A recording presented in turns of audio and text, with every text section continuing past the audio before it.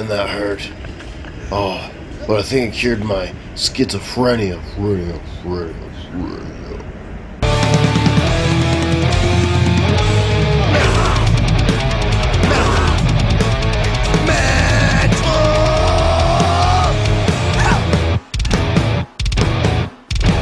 Mental health.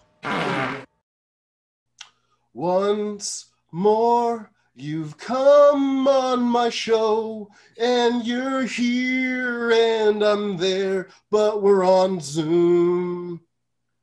Hello, Stu Block, round two. I'm sorry, I was still taking in the beautiful vocals. It was echoing in my head. Well, that means a lot coming from you there. Welcome to Mental Health. I got shit bumps. Oh, wow, really? Yeah. I don't believe you, but I'll take your word on it anyways. Beautiful. Beautiful. Awesome. Well, I'm happy to have you back. Last time, the first time, we kind of got cut out because of some internet connections and things like that, and I had more to ask you. Yeah. I mean, you'd think they would have improved that thing called the internet and even the connections to it. But well, it could have been the program, because I was using a bunch of different programs to try to do it live, even though I knew I didn't have a following, which was kind of stupid. But we're doing it different, and we're doing it better. Oh yeah.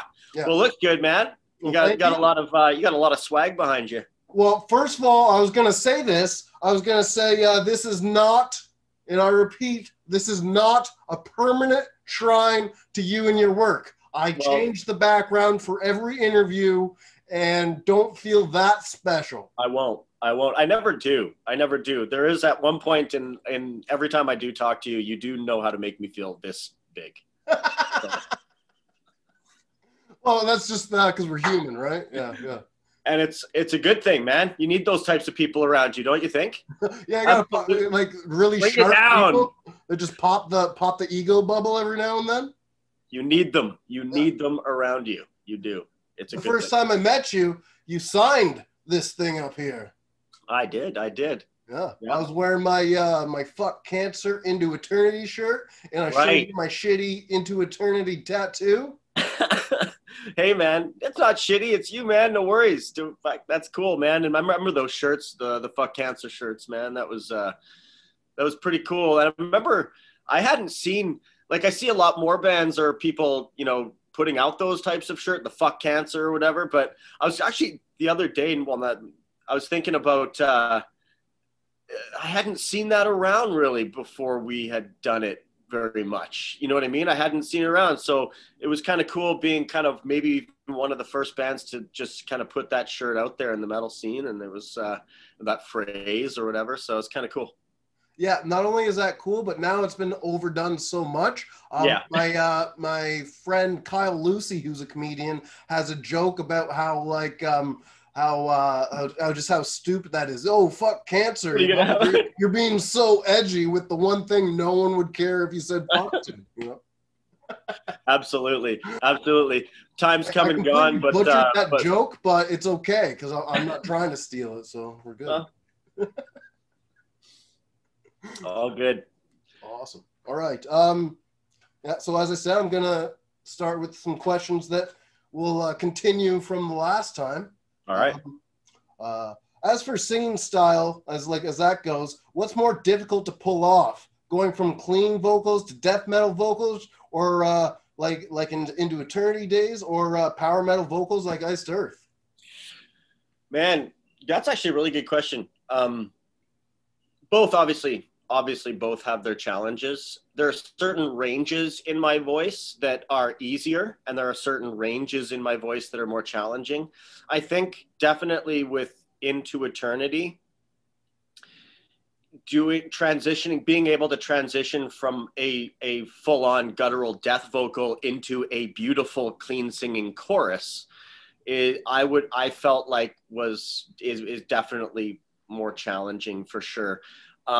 But again, in Iced Earth, there are ranges in Iced Earth that I do find challenging as well, almost like as much of a headache as doing hybrid vocals kind of thing. So there are on both sides challenges, but I would say for like pound for pound, night after night, like if I'm going to do this every night, which one is the most challenging? And especially if you're doing full, you know, hour and a half, 2 hour, 2.5 hour sets, depending on how big of a band you are.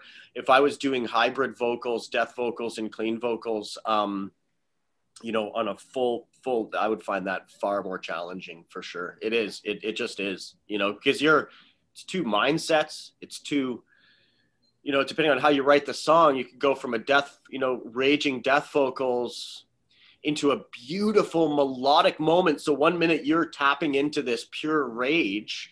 And then, so it's not only just a throat thing, it's a psychological thing too. So it kind of hits all around in every way. So I don't even have to be singing for my head to be like that. Right, exactly. But you know, it's something that transition from the death vocals, that pure rage, to the cleans, where you, depending on what kind of clean you're doing and how emotional and what type of delivery you're trying to give off, definitely is quite challenging. It's quite challenging, but I miss it. You know, Robbie, I miss it, man. I do. I miss it immensely. And I think it's not something that I would ever put out of the question of doing in the future. Something along those lines, doing some hybrid vocals, some extreme death to cleans, and doing some tasty stuff. But life there's so much ahead of us, and there's so much stuff I want to do, and there's still stuff that, you know, that obviously need to be done first before I do any of that. So, but it's definitely something that I miss, man. And I definitely want to do it again. And I do miss just ripping death vocals for sure. Like it's part of me, man. It's part of me. It's part of what I came up doing. So I can't ever toss that aside and say, no, that was just a phase in my life, you know, that kind of shit. That's bullshit. You know, I love it. I've always have. And I've always loved the challenge of it too, right? The challenge. And there's so many different things you can do with the death vocal, and the challenge of being able to transition to clean, different styles of clean vocals. So not even just ultra clean, but some clean with grit and just different pitches and vocals and octaves and all that kind of stuff. So yeah, long story short, it is, I found it a little bit more challenging for sure. Okay, awesome. I'm really glad I asked that question. Yeah. All right. Number two, you've been all around the world with Iced Earth. How many countries have you been to? And have you been to any countries that don't exist? Like, have you been to Lorazepam? Right. No. I may have been to some countries that did exist, but now don't exist. Because the world is fucking going crazy. But no. How many have I been to? Robbie, come on, man. Why you put me on the spot like this? Is I should have given you this question before so you could have done some math. A lot, man. A lot.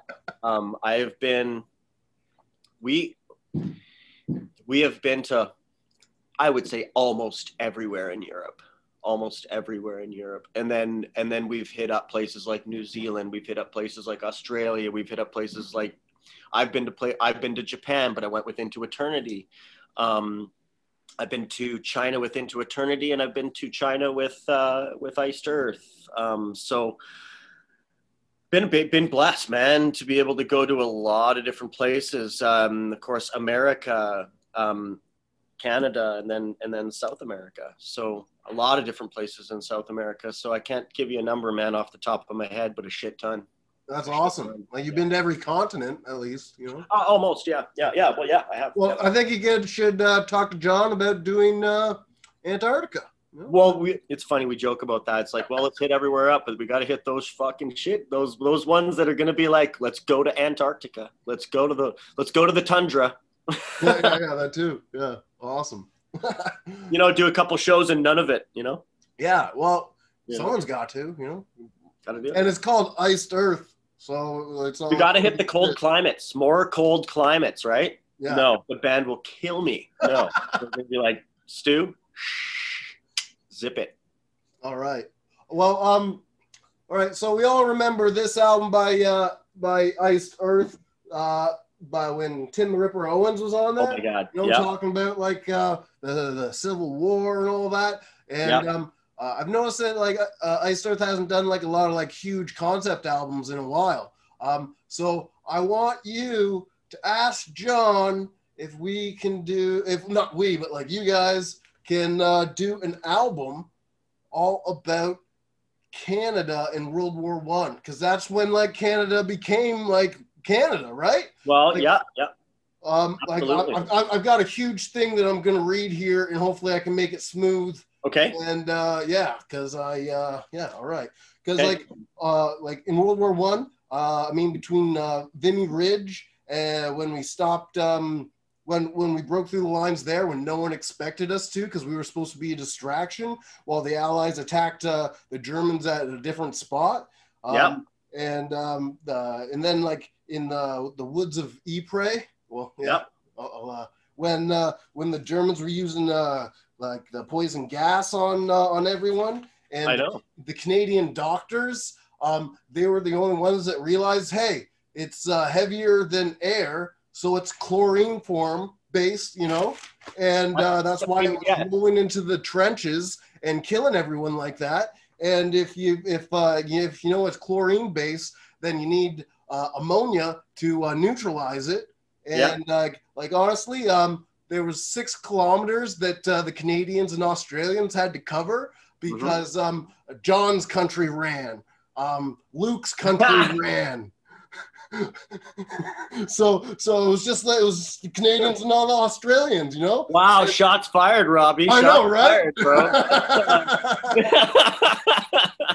So the Canadian doctors knew we had to neutralize it with ammonia. Where do we get ammonia? Right.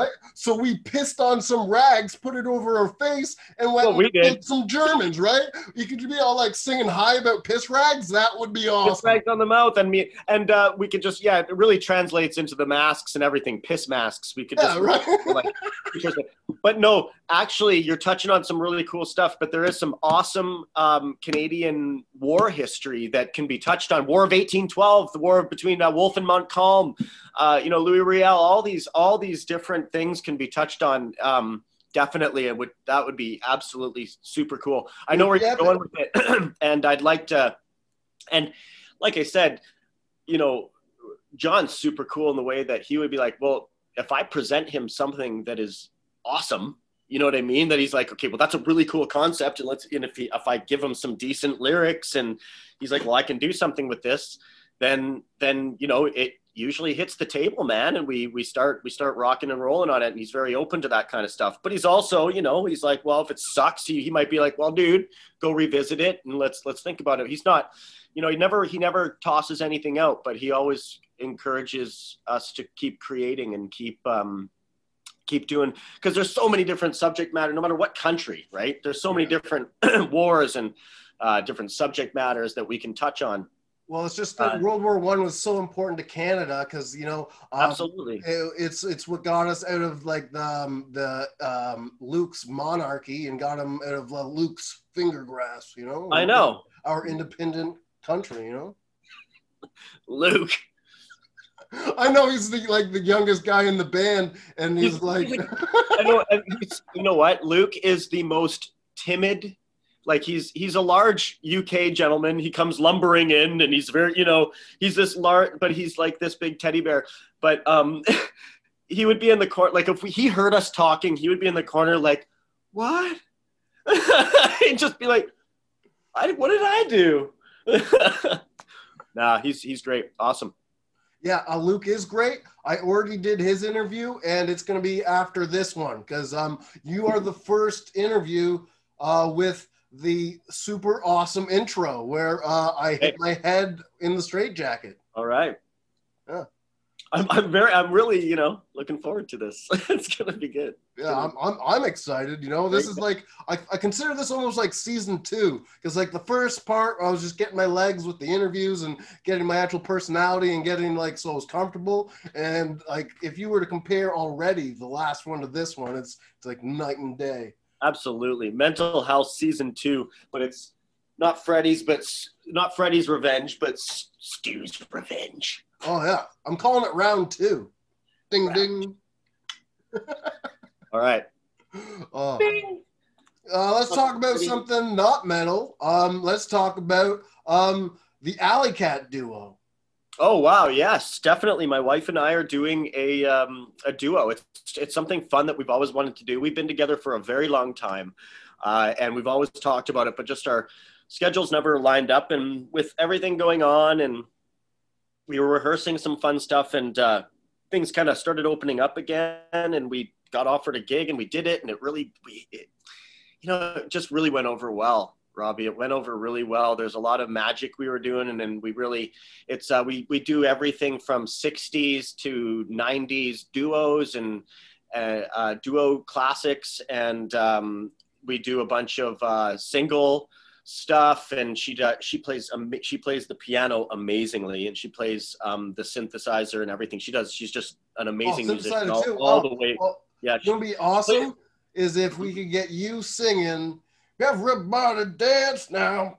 Yeah, that would be. We could do that one. But I gotta be like, we gotta have. We would have to have the right lighting. So. Yeah, that's true. We'll save it for the stage, there, Stu. Absolutely, but yeah, no, we're doing a duo, and we're just having fun together. And I'm tapping in on a new voice. Not a new voice, but I've always had it, but I'm able. It's a challenge for like it helps me keep my chops up as well, and it's also challenging to do some of these covers as well, and it challenges me to find different ways of approaching these songs and putting my own stamp on it. I'm not trying to be. I'm not when I approach a cover, I try to approach it in the way that how would I do it, not. Like I keep true to the artist, of course, but how would I do it? You know what I mean? I'm not changing melodies and cadences or anything like that, but definitely try to throw my own signature on there. And I've felt like I've tapped into this really cool blues rock, whiskey tenor voice, which is kind of nice. And it is a little bit more of a commercial voice, as it were, but I really enjoy doing it, and it's something fun, and it challenges me, and it's overall. The best thing is that I get to do it with my amazing wife, because I have not gotten to be with her for a lot of our years together. I've had to be on tour and all these kinds of things, and I've been always kind of away. And now it's been a great opportunity the last few years to be able to really plan for that kind of stuff. And we work very well together. We harmonize well together. She's an amazing musician and she's an amazing singer. And why wouldn't we do something together, right? Because we're going to be growing old together anyway. So I would much rather, and eventually be playing a dirty lounge with her somewhere, what I mean? That's amazing. Doing something, having a fun time and just expressing ourselves and our love for each other through music. And I think what we do with Alley Cats is obviously something totally different than what I do with metal or what she does with her other bands and all that kind of stuff. So it's just something that we just have a fun time. I think our last gig, halfway through it, we had pretty much the whole place in stitches laughing because we were poking fun at each other. We're doing fart jokes and oh my God, it was just, we were getting into all sorts of fun stuff. So, but we're just trying to be real, and we're just whatever comes to our head. And it's like if we were on our couch at home, you know what I mean? But we're just playing. So it's something that, we're super enjoying that we're doing. And I think we got a good 50 songs down now. So we're working on another 40 songs, roughly 30 or 40 songs. We don't know how things are going to go. We're not booking too much because there's not a lot of places to play because it's very difficult, and a lot of protocols and the rules are changing all the time. So all that aside, we're just working on our craft. We're just taking the odd gig here and there. We do have a small Christmas gig that we're going to be doing in December that maybe I'd like to live stream perhaps.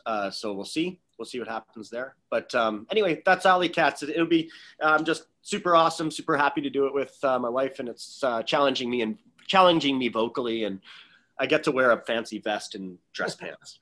I was thinking, to get that big, you guys could do videos where you dress up like homeless people on the corner and then know. you really are alley cats. Absolutely. No. And I was actually talking to her about that. I'm like, that would be a cool spin. You know what I mean? We walk in and, you know, we would just be, I don't know.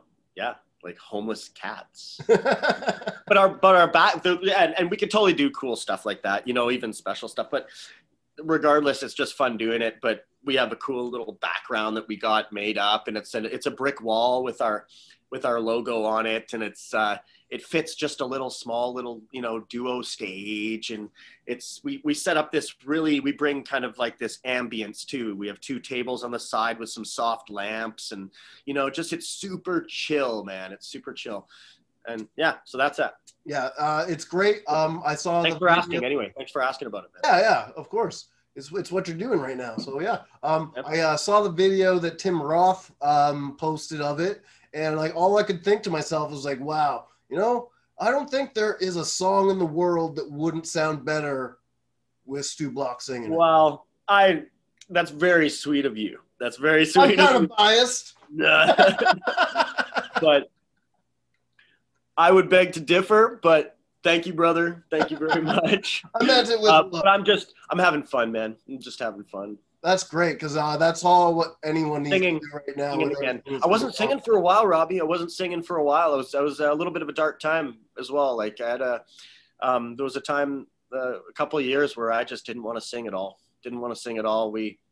What years were these? What's that? What years? It was, I would say 2016, 17, I would say almost 3 years, or 2.5 years, between halfway through 16, you know, but 17, 18, you know, definitely 17, 18, this year, 17, 18, even 19, man. Like I would say 17, 18, 19, 16 was all good. But so what you're saying, Stu, is when for a while there, I don't know. It was when we got off the road and we just stopped touring, and I was just kind of finding my own way for a while. I think it definitely between 17 and 19, the last 3 years. But now I'm feeling it again, man. I'm feeling it again, and I'm back. I feel like I'm back. I'm going to be putting a little studio, a vocal thing in the house here, and Christina knows how to record and stuff like that. So we've got a little bit of the equipment. So we want to just kind of I want to start recording my voice and start doing some vocal videos maybe, and just throwing them up there and just letting it out. You know what I mean? Doing some different things and maybe doing some collaborations, some fun stuff. That's it, you know? But that's all in the future. We'll see what happens. Just I want to get back doing a bunch of multi-genre of stuff, man. You know, just it'll be fun. So yeah, that would sound great. Like I always had this idea, like I couldn't do it myself, but it's taking metal and infusing it with like 70s soul music. Cool, man. Cool. Yeah, right. No, I mean. And even that, you know, that you take metal, and I do love that 70s soul, and I remember those old artists, and I can't say, like, even that Bee Gees kind of stuff, you know what I mean? Oh yeah, man, imagine that high falsetto, that sexy high falsetto though, that makes you just woo, you know what I mean? That's baby maker stuff right there. Yeah, like take the song Tragedy, but make that metal. Absolutely. Yeah, absolutely. So, or like even really cool funky stuff, like some of Bobby Womack's stuff, and making that metal. Yep. Did you know Bobby Womack? I've heard of Bobby. Yep. Well, yep. I like after metal, it goes like for me, it goes like Bobby Womack. That's the next. Wow, nice, man, nice. I've got like 9 of his records, so yeah. Yeah, definitely. Like Freddie. For me, I've been listening to some Freddie Hubbard. And I've been listening to a lot of George Thorogood and some Bee Gees. I've been listening to a lot of old stuff lately, a lot of stuff. We bought a record player, man, and so then I went on this whole tangent of buying as much vinyl as I could. So I went, okay, let's just go from the 50s to now, and I went and got a bunch of stuff in the last few years, and just been kind of every time I'm feeling like nostalgic, I want to just put on a bunch of old stuff. George Benson, stuff like that, you know, some old cats that just had a bunch of soul, man. Yeah. When I sent you that that joke, that's actually my favorite joke of 2019. That was like the first time you like responded right away after reading it, so that was cool. Oh, cool, man. Right on. You remember that one? I'm not going to say it again because I've said it on many of these things. So, yeah, but yeah, there's that. Okay. All right. Is there anything you want to promote or plug before we get going here, Stu? Not really, man. There's not much going on. Like I said, I'm just I'm doing my thing, and one little thing is I will be doing I'll be launching a t-shirt soon. So I'll be going to be doing some merch. So just something nice and fun. I want to pair. It's going to have a cat on it. Absolutely. Yes, I knew it.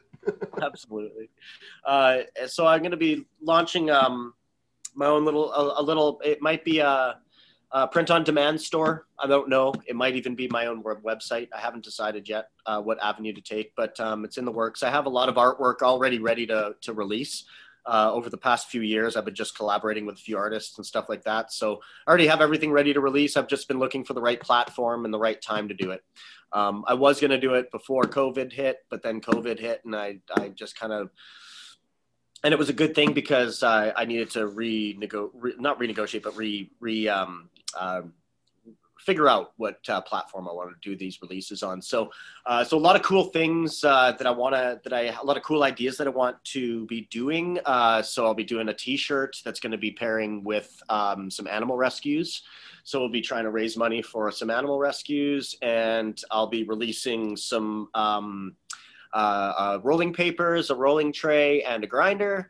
I can't care about that anymore. Like I know, I love that. And hey, I know, but you're on the clean. I'm on a better path than I was when I was on. Absolutely, you're high on life, man. You're on a whole different level, brother. Yeah. But I do have a lot of people, and of course, I'm a connoisseur and an enthusiast. So, so I'm going to do something related to that industry as well. And a couple more t-shirts I have, so there'll be like 2 or 3 t-shirts that I'm going to be releasing, and then a couple of other accessories and stuff. I'm going to be doing patches, pins, and all that kind of stuff. So yeah, we'll be doing a bunch of cool, fun artwork and some cool, fun images and some cool, fun products that you'll be able to get your hands on. Haven't figured out when I'm going to be releasing it, but we'll be coming within the next few months here. So that's pretty much the only plug I would want to do as far as what's going on with me. You just did it. You just did it. That's the only one. So, yeah. Awesome. I didn't even mention I'm wearing the VIP pass from 2018. So you are in. You are in. Not going anywhere, but wherever I go. Great. Yeah, man. I don't know. It's crazy. Yeah, but yeah. All right. Well, thank you very much for being on Mental Health. All right, man. Stu Block, round 2. Right on, brother. This is the perfect analogy for mental health. All right? Boom, I fall. And then the jogger comes up. Oh, that happened. That happened right in front of me. Do I have to care? Looks around. Do I have to care? Oh, there's no one around. Okay, I'll just keep going.